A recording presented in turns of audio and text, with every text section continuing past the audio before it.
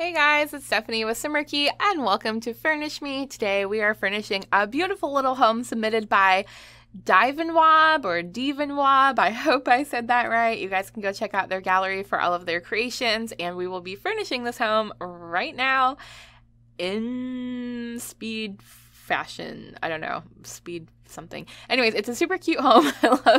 I love the way that the stairs are sort of side by side. So you have this beautiful grand staircase that goes upstairs into a nice little loft area, and it's medium sized. I wanted to call it a small home, but honestly, it's a pretty good size. There's plenty of bedrooms. I think you could probably fit two parents and maybe 2 to 4 kids. I can't remember how many bedrooms or how many beds I actually put in each room, so we'll check that out here.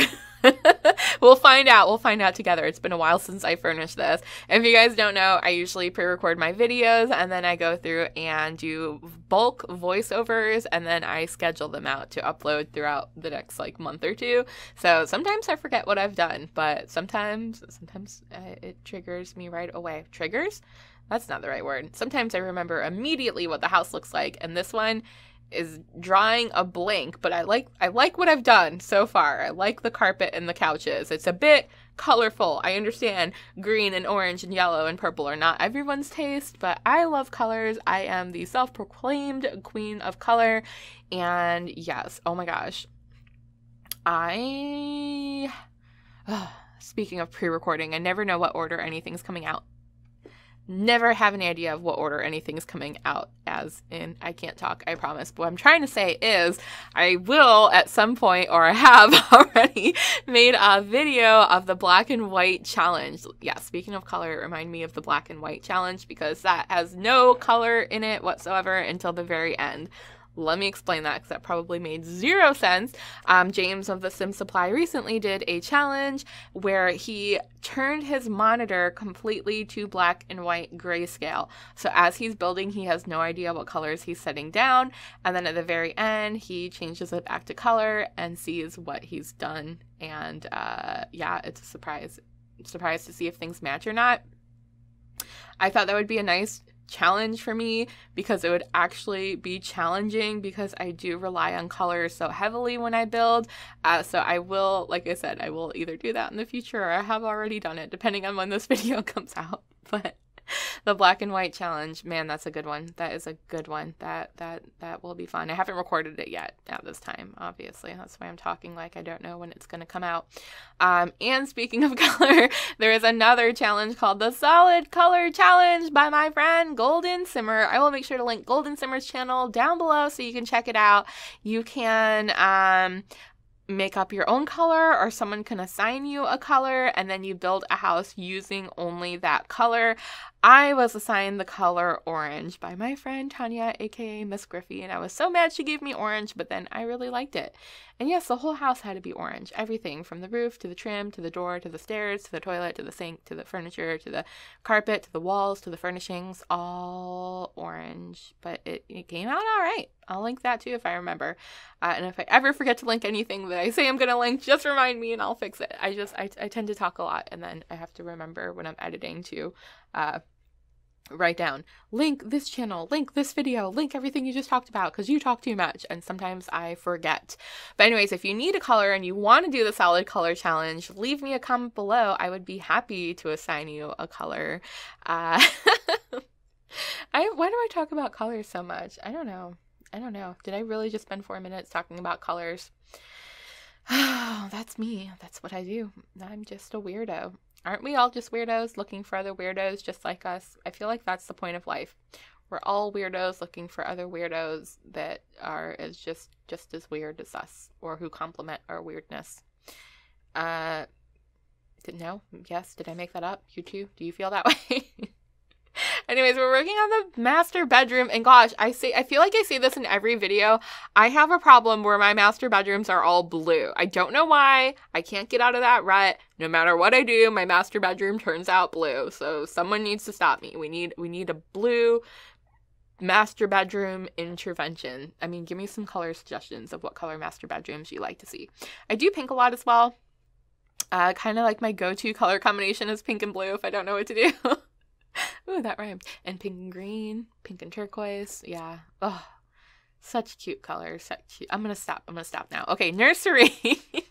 We're working on a nursery. Oh my gosh, I love nurseries. So many simmers forget about them. I know it's so easy to forget about the nursery because when your sim has a baby, they come home and the crib is already randomly placed somewhere in your house, usually next to your bed, and you just don't really think about the nursery. But I love them, and I love building these little changing tables. Yes, changing tables. They are base game items that I used right there. I don't know about the ottoman, but the counters and the little cabinets that look like they have baby bottles and stuff in them are base game items. So I pretty much just lay an ottoman into a dresser and then some sort of pillow or towel to make it look like a headrest for the baby or toddler, and I create my little changing table for my nurseries. I feel like we need a nursery stuff back though, right? I mean, I know the babies are objects in The Sims 4. They're just objects, which is crazy that you could put them in your inventory and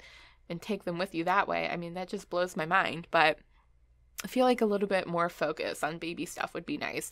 Do you not remember in Sims 3 we had toddler and baby playpens and swings and walkers and strollers, and there was like a baby monitor? I think most of it was store content, but still the fact that it existed and we have nothing like that in The Sims 4 really makes me sad. I hope one day we get something like that. I really, really do. Honestly, I don't think we will, but I can hope, right? I can hope. I can hope. And that little bedroom we just did, I put lots of clutter on the floor. I don't know if you can actually walk over that clutter or sit in that bear chair, but I don't know. Sometimes I go more for the aesthetic than the actual functionality of a room, which can be annoying to some people that want to download the house, but for me, it's more of a creative outlet. So sometimes I just put stuff that I know isn't going to really work. So anyways, this big loft area, I never know what to do with these, so I usually make it some sort of reading nook, but in this case, I wanted to make it more of a play area. So we put some toys down, we put an art easel, a chess table, yeah, so you can actually have it as a nice big functional space for your kids to hang out since the rooms are so little. Of course, there's an aquarium, the bonsai plant, lots of fun stuff to do. And I'm trying to remember to add more activities and skill building stuff to the builds for you guys so you can actually use them. Oh my God, I just noticed, is that pool ladder backwards? I think the pool ladder is backwards. I don't think I catch it. If you download this house, you might have to flip the pool ladder around. Yep. And here I'm creating lounge chairs. These are technically functional. Your Sims can sit on the end of them. They won't sit on the chair part, but they'll sit on the ottoman part. So they're still usable. I do this pretty often in my builds and my furnishes where I add little lounge chairs to the backyard or by the pool. Yeah, I'm pretty sure that pool ladder was backwards. Oopsie. And I usually try to incorporate some sort of grilling area and outdoor eating space, as well as a place for the kids to play. My houses are they pretty much stick to that formula, right? We have nice, cozy bedrooms and then lots of play areas here and there. Yep. That toddler slide I use so much. It's probably one of my favorite items. I wish we had a slide for the kids. Oh my God, do you guys remember we had slides, we had swings, we had jungle gyms in The Sims 3.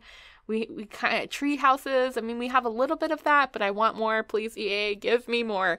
We're in the screenshots. I can't believe it. I don't know what I just rambled about for 10 minutes. I don't know, but here's the screenshots. Please enjoy them. Thank you again, Divinweb or Divinwob or Divinwob. I don't know how to say your name, but thank you so much for submitting this house for me to furnish. I had a lot of fun with it, if you can't tell. I mean, look at those purple chairs. Purple chairs? Who would have that in real life? I don't know. Do you have purple chairs? Do you have purple chairs? Let me know in the comments below if that's a thing or not. But I feel like that's the great thing about The Sims. You could be creative, you could have fun with colors and be funky and do whatever you want and live through your Sims. And this is the best game in the world. It really, really is. Oh, backwards pool ladder. Wow, I'm a genius, huh? Yeah. Good on me. Good for me. Wow. fix the pull ladder if you download this. Anyways, guys, I hope you had fun. Please make sure to subscribe so you don't miss anything. I post a ton of Sims videos. I have a Furnish Me series, a Build Me series, a House Tour series. I build my own stuff sometimes. I live stream on Twitch every Sunday at 6 p.m. Eastern. All of that information is in the description below, as well as my gallery name, which is Blah Stephanie, in case you want to download any of my houses. And if you want to submit a house for me to furnish, just upload it to the gallery with hashtag Simarchy. Please let me know in the description. It is for my Furnish Me series, and one day it may appear on this channel. I'm weird and loopy at this point. This is like my 7th video I've recorded today, so just ignore me. Just ignore me, and ignore me, but subscribe. Yeah, see how that works? Okay, I'll go now for real. Thanks so much for watching, guys. I hope you have a wonderful, wonderful day. Bye!